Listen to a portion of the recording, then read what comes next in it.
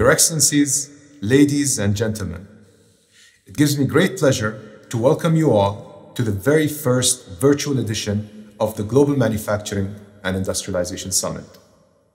The manufacturing community meets again in very different circumstances to our previous gatherings in Abu Dhabi and the Russian city of Yekaterinburg. Despite being unable to convene physically, there is a sense of urgency about holding conversations that shape the future of manufacturing.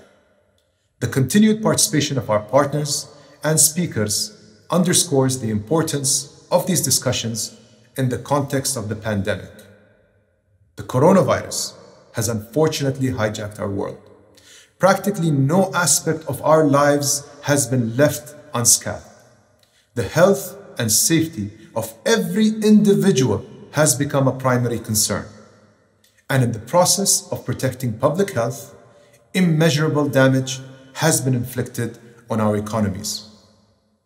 Over the past few months, we have been living in a vicious circle where new strains and stresses have developed within and between countries, giving rise to growing fears of an uncertain future, one where peace and stability cannot be taken for granted.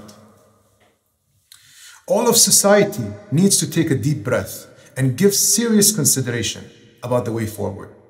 Radical transformation must take place within every aspect of industry and at every level of society, and the manufacturing sector is by no means an exception. Rather, as the lifeblood and driving force of much of our modern world, ranging from the local to the international sphere, our sector needs to seriously reflect on how to best respond to this crisis, and how businesses, governments, and civil society can collectively work together to manage the recovery ahead. Trade has in many ways become the backbone of the global economy. It is what keeps society going and what binds the nations and regions together. In a very short space of time, consumer needs have changed, forcing manufacturers to adjust their products and services beyond the distortions that have already been imposed on them by the pandemic. The way in which goods get produced and distributed to provide for the needs of a dramatically changed world will become unavoidable. Entire workforces will need to be upskilled, reskilled, and repurposed to catch up with the pace of change. Most of us would tend to agree that the impact of COVID-19 has been unprecedented. The speed with which it circumvented the world has proven just how interconnected we have become through the seamless movement of people, capital, goods, and services. Its disruptive impact on the global economy has at the same time exposed just how vulnerable we all are. The crisis has turned our attention from distant horizons to closer surroundings, serving as a timely reminder of the importance of cultivating local and regional markets, and most definitely magnifying the need for more agile, more responsive, and more resilient value chains. It has also led to heavy changes and drastic shifts in industrial operations, which may very well be the beginning of a new hybrid reality that will further blur the lines between physical and virtual activities. As challenging as this new reality may seem for most of us in the manufacturing sector, coupled by the geopolitical shifts and protectionist sentiments that have overwhelmed us in recent years, we must strike a sensible balance between having efficient and competitive supply chains whilst also securing necessary and flexible local capacity.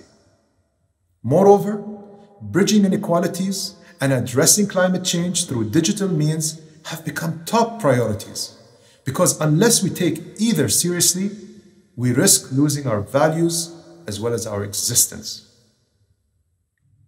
Overcoming these challenges requires a paradigm shift towards collaborative management between all stakeholders. Private sector companies should take the lead and accelerate the next evolution of digital capabilities, while governments should focus on providing the right policies and frameworks to embrace the fourth industrial revolution. Without a doubt, this industrial revolution will be key to resetting our future.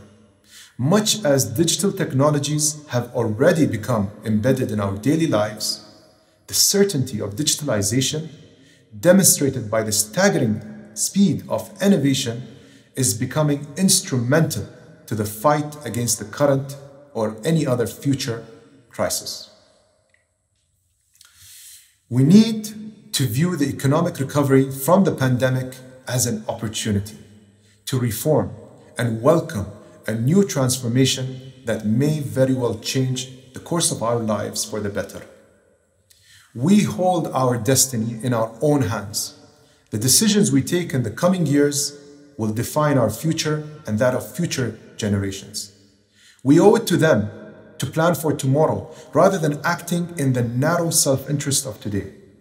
Let us work together and charter a new course towards a more inclusive, sustainable, and prosperous world for all.